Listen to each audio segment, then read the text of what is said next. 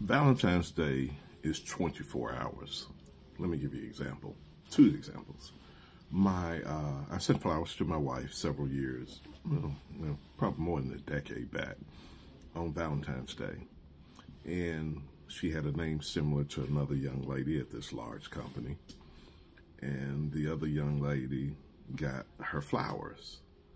So, of course, after the error has been noted, you don't go to repossess the other lady's flowers, you get them sent again. But the excitement just doesn't come on the February 15th flowers.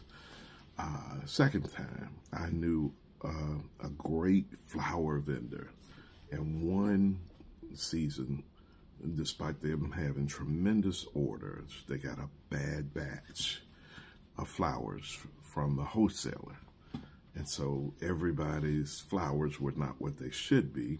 The wholesaler replaced them and had them ready for February 15th. They also found out that February 15th flowers just weren't as exciting. A lot of those people asked for their money back. I'm not here to talk about the ills of the flower industry, but guess what? It's 24 hours. Don't go to the bridge. Don't lose your mind. They took some great Valentine's pictures. Someone's writing a nice thing, and who knows, they could be fighting again on tomorrow. Just a lot of times, just remember, it's a single 24-hour slot.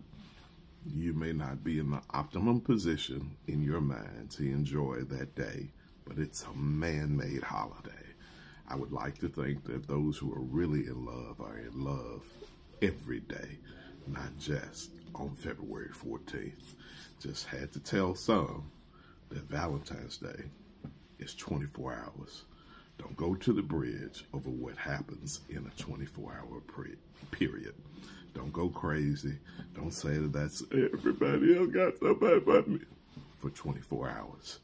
Look, it's 24 hours. If you got somebody, fantastic. Love them. Great. Show many signs of love. But you should love them every day also. But don't take yourself to the limit and make your hair fall out and hit your head against the wall about a 24-hour period. Be blessed.